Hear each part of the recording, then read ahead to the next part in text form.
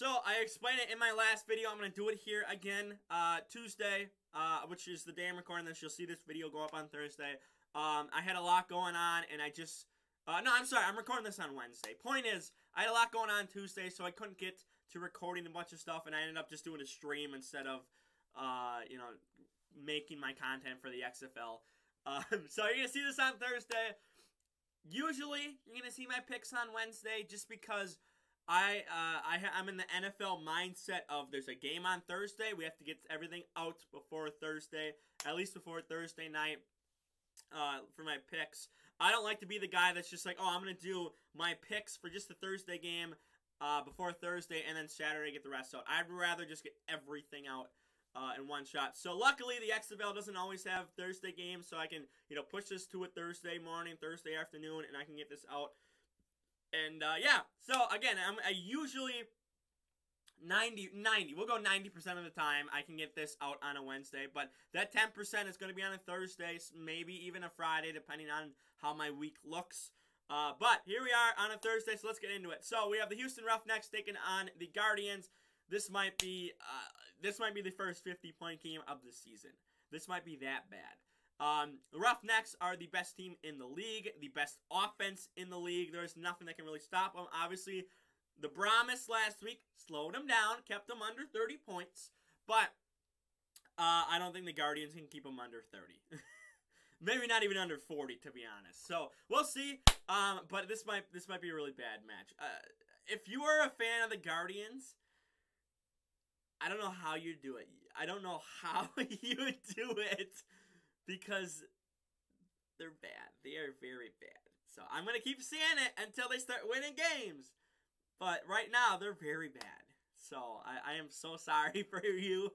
And yeah, you're probably going to go 0-4. So we'll see if they can even get a win. Getting a win might just be like a huge accomplishment, like a Super Bowl win. Or a finals win, that might be what one win does to this team. So, then the Brahmas take on the Sea Dragons. I think the Brahmas are a top 4 team. I think I probably would put them like right at 4. They're not super, super bad.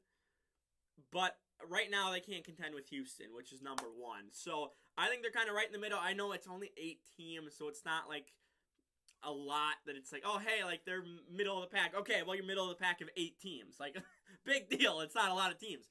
But I think that they could be contending with some of these better teams, and I think they are better than some of these, not as good teams. I don't trust the Sea Dragons right now.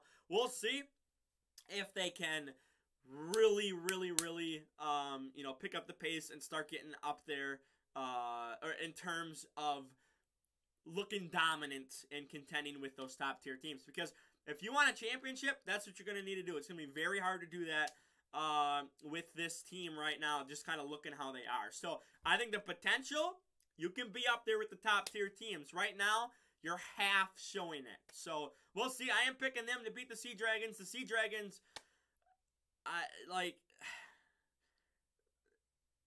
they're okay. They're 1-2. They just got to win last week against the Vipers, but the Vipers are a bottom 4 team, just like the Sea Dragons. So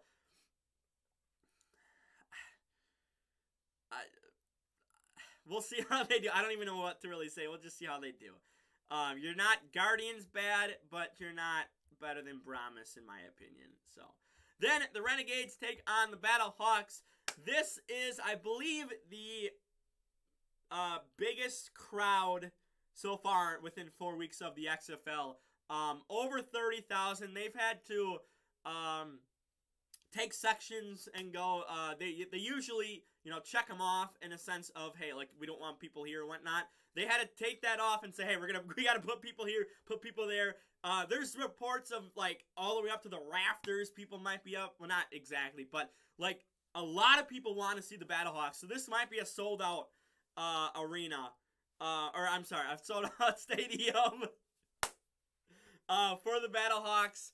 I think when you have something like that and you have a real home field advantage, like an NFL team, like a Kansas City Chiefs, like a Minnesota Vikings, when you have in a dome and you can be loud, like, I think you can have an advantage. Like the Saints. The Saints can have an advantage, too, in that dome. So I think that this is, you know, going to really help them. I think, you know, some of these players within the XFL have been to the NFL, experienced, you know, loud crowds. I think this might be the loudest of the season.